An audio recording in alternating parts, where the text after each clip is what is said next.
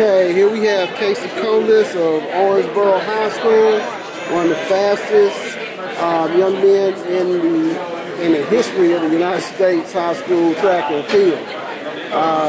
Mr. Combest, congratulations for being inducted into the Hall of Fame. How do you feel? It's a great honor. It's great to be here. I got to see a lot of people I hadn't seen in a while, and hopefully some of these young kids get to see guys like us that got in the Hall of Fame. Hopefully they get the opportunity to inspire them to want to be a future Hall of Famer.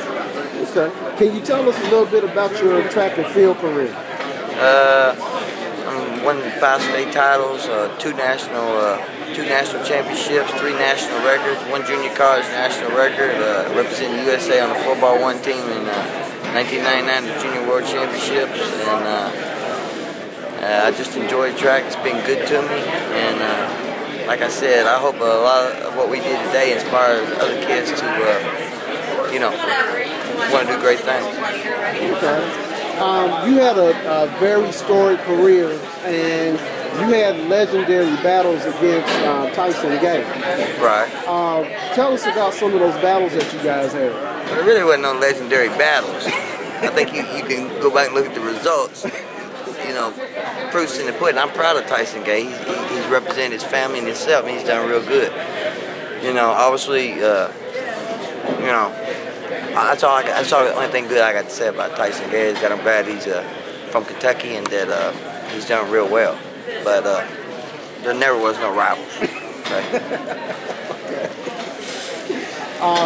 You set national records and everything, and I think does your record still stand? It still stands. All 3 of them still stand today. The 100 and the 100 meters indoors, it's not run every year like the 60 meters, but they still stand. Okay. All right. And there's been a lot of articles and documentaries done about you. Can you tell us a bit about that experience?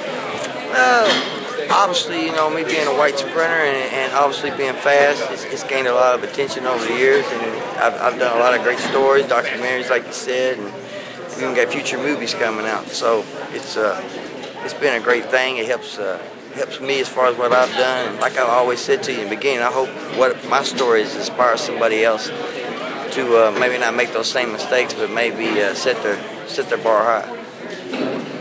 Who were some of your influences? Definitely my dad was one of my influences because he was a track star in the 70s. My coach from Owensboro was one of my role models. But as far as athletes, I look at guys like Ben Johnson, Carl Lewis, Leroy Burrell, Dennis Mitchell, Trevor Graham, guys like that. And is there anyone you would like to thank right now for being here at this particular time? I'd just like to thank God that I'm alive. I'd like to thank my parents, my wife, my kids, my coach, and anybody that's ever been behind me. I thank you so much. Okay. Well, thank you very much for your time, and congratulations once again. Thank you.